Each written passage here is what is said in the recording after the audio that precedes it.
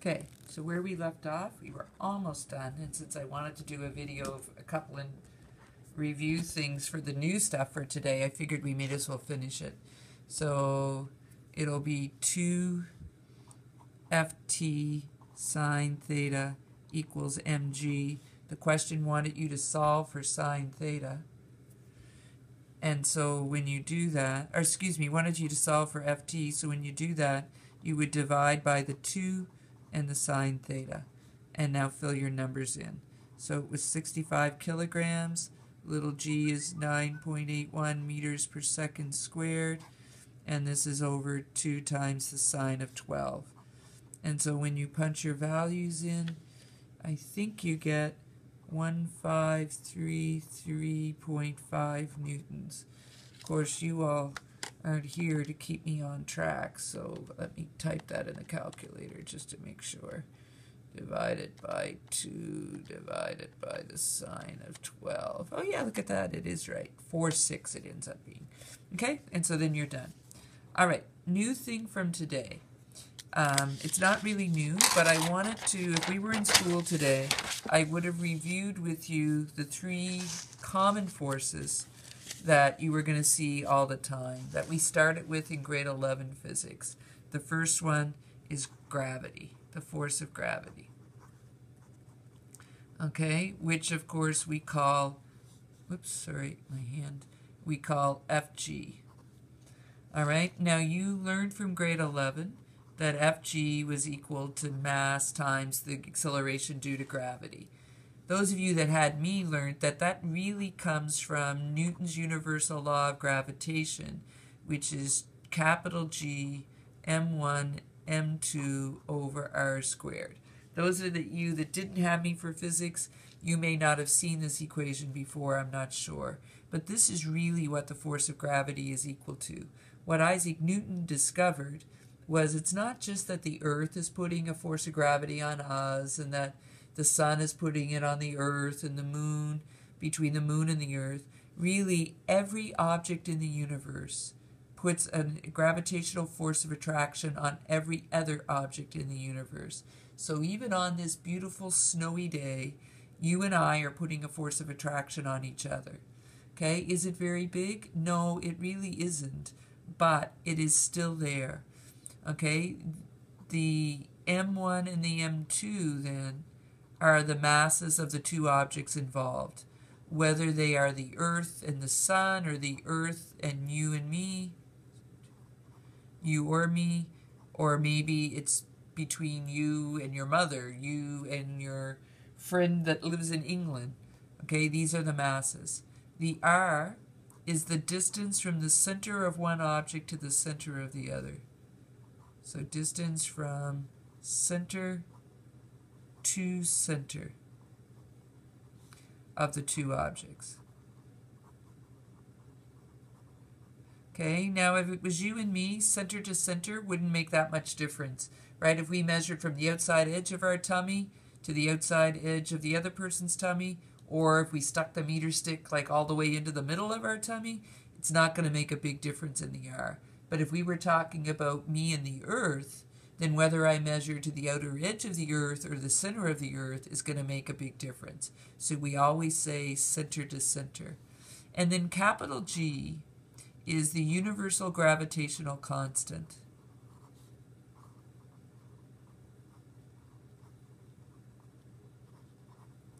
Universal means that no matter where you are in the universe, this value is the same. It's equal to 6.673 times 10 to the negative 11 Newton meters squared per kilogram squared. Okay, negative 11.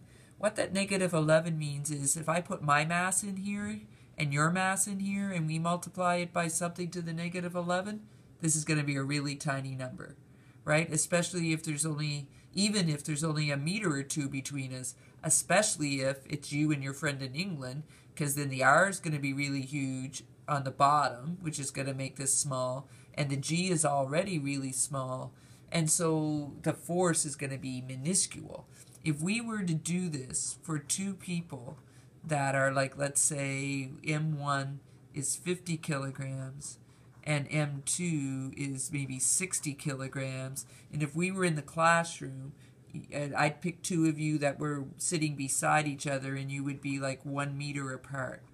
And so we could do this GMM over R squared, and we could figure out, so what exactly is the force of attraction that you're putting on each other? So to be 6.673 to the negative 11 Newton meters squared per kilogram squared, and it would be multiplied by 50 kilograms and by 60 kilograms, and then it would be divided by 1 meter squared. And so if you were to type this into your calculator,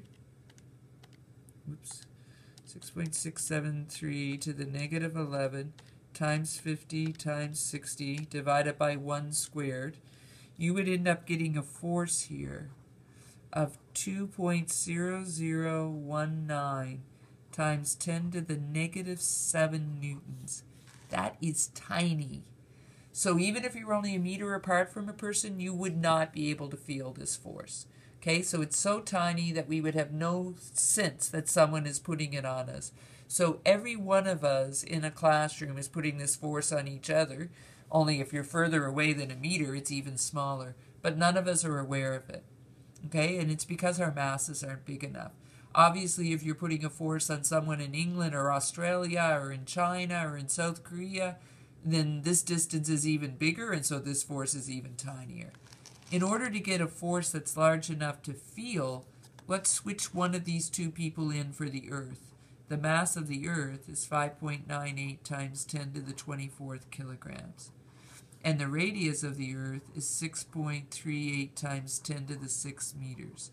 So if we trade in the 60 kilogram person for the Earth, then this GMM over R squared becomes 6.673 to the negative 11 Newton meters squared per kilogram squared times, we're keeping the 50, I think I just said 50 kilograms times 5.98 times 10 to the 24th kilograms, and this time the radius is 6.38 times 10 to the 6 meters. So, and don't forget to square it. So that's the radius from the center of the Earth out. You might be, if we were in my classroom, we'd be like 6 meters above the surface, but we wouldn't have to add that in. Okay? And so when we do this, 6.673 to the negative 11 times 50 kilograms times 5.98 to the 24th divided by 6.38 to the 6 squared, you get 490.175, let's say, newtons. This is big enough for you to feel, okay? This is the pull of the Earth on you. This is the pull of you on the Earth. Because your mass is tinier, you're going to move with this much force, but the Earth's mass is bigger. You're not going to move it, okay? That's why you always move towards the Earth instead of the Earth moving towards you when you step off your bed in the morning.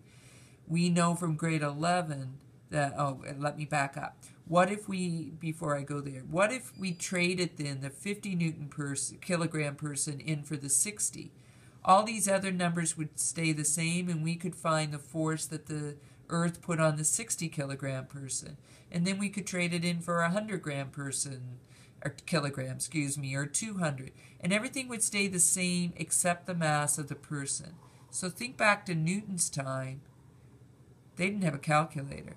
And so people back then were saying, you're killing us here. Every time we want to figure out what force the Earth is putting on a person, we have to multiply these big numbers together that never change as long as we're at or near the surface of the Earth.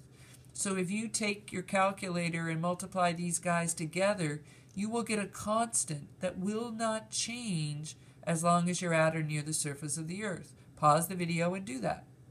All right, if you pause the video and did that, you get something that's very close to 9.81 meters per second squared. It's 9.80 something. It's not quite 9.81 because the mass of the Earth is rounded and the radius of the Earth is rounded.